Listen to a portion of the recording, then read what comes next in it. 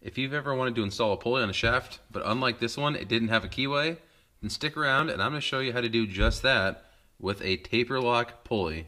Also, stay tuned for a peek at the assembled cutter head.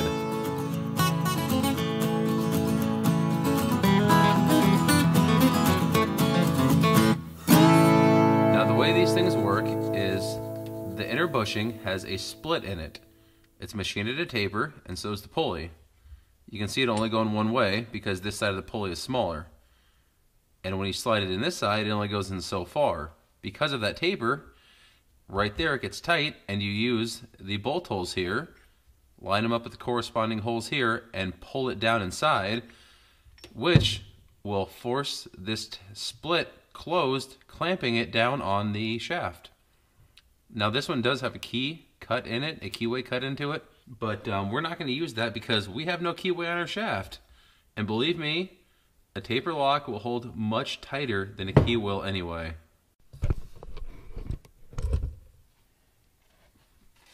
So step one for me is going to be degreasing everything.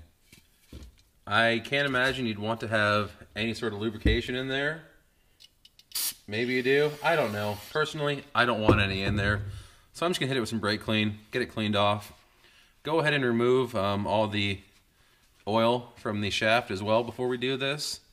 First thing you want to do is slide your pulley on, making sure that your bolt holes are facing out, and then put the bushing on.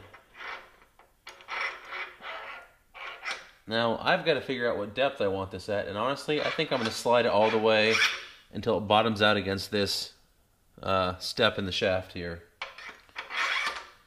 Once you've got your pulley on where you want it, you've got your bushing in, you've got your screw started, you're going to evenly tighten them. You don't want to get this cockeyed.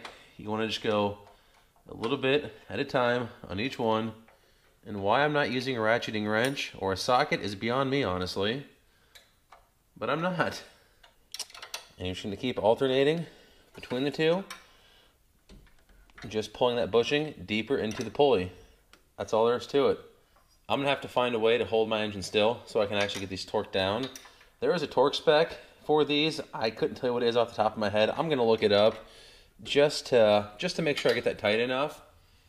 But you can see there's absolutely no way I can pull this off.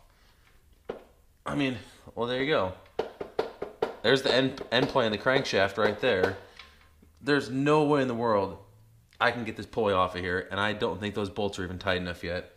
They're close, but not quite. If you're doing something similar, putting a pulley in a smooth shaft, small engine, here's a quick tip how you can hold your crankshaft still.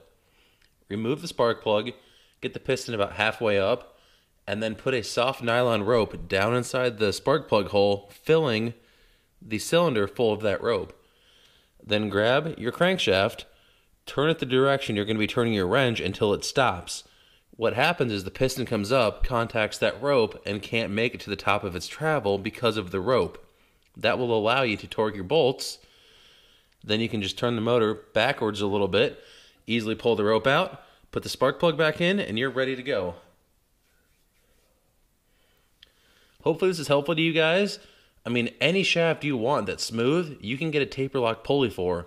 They're readily available at Surplus Center, McMaster Car. There's plenty of places online that you can buy these things and get yourself out of a jam. I almost forgot, if you ever want to take this off, all you do is take the bolts out, put them in the other two bolt holes, and that will pull the bushing right out of the center of the pulley. You don't have to worry about it rusting in place or getting seized on the shaft. Just swap the bolt holes, and this thing will come right off. It's super easy, super convenient for later removal. Well guys, I was really hoping to get some of the framework built up in this video and get a lot of progress made, but due to the coronavirus and the quarantine, my local steel yard can't get any steel in until next week, so I guess we're just stuck with the parts I have on hand at home. So hopefully this will tide you over until I get some steel. Thanks for watching. Well, here she is in all her glory. That clicking sound you hear is the cutter heads. I didn't fully tighten them in there because these are lock nuts and I didn't want to wear out the nylon, and then by taking them on and off a couple times, I still got to paint this, so it's going to come back apart yet, but I just had to see it fully assembled. So this thing here ended up weighing about 20 pounds. It's a little more than I originally thought it would be, but I was going for mass and speed, and I definitely got mass. So we'll see now if I can get this thing moving at the speed I'm wanting to get it moving at. We're gonna run 2 tests tonight. I'm gonna see how far out of round it is, how much, when I spin it, how much it goes up and down, and I'm also gonna check for end play, how much it moves laterally left to right. So I'm gonna get these teeth pulled off of here so we can measure the plate itself. All right, here it is all stripped down.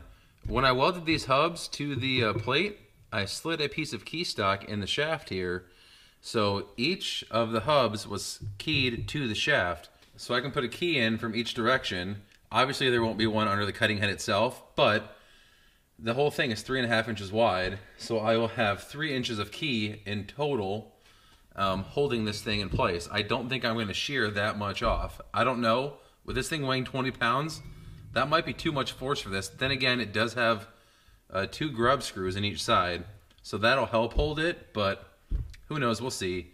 It's not the smoothest surface finish on the edge of the disc here, which doesn't really make a difference to us.